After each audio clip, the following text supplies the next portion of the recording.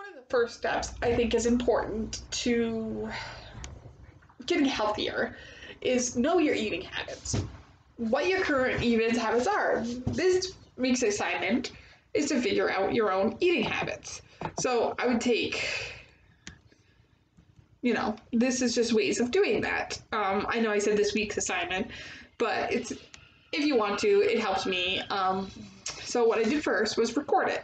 Keep a record of what I eat for about 3 to 4 weeks.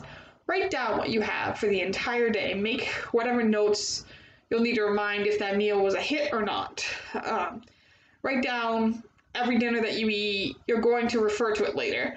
Add a star, happy face to a meal that was successful. If it was a total disaster, mark that. There are apps to help you with as well if you want to just do it on your phone. Step 2 is determine your goals. Ask yourself, what are your goals? What is important in how we eat? It might be that you want to stay under budget, or keep to certain culinary standards, eat healthfully or unprocessed, or a combination of all of them. So determine what your goals are around eating.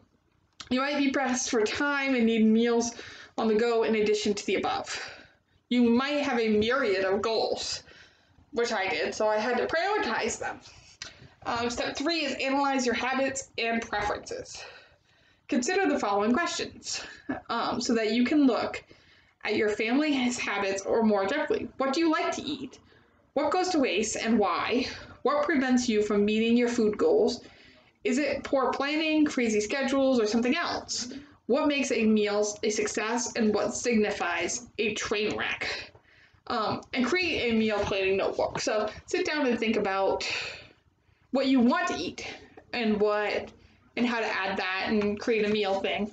I've actually created a slight little meal book for myself where it's not in order of what I have or anything like that.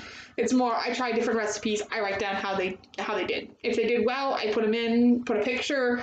It's actually come out looking more like a budget meal prep book than anything, because I also put information that helps me eat healthier. Something like this can help. I admit I like my little projects, which is why this got started.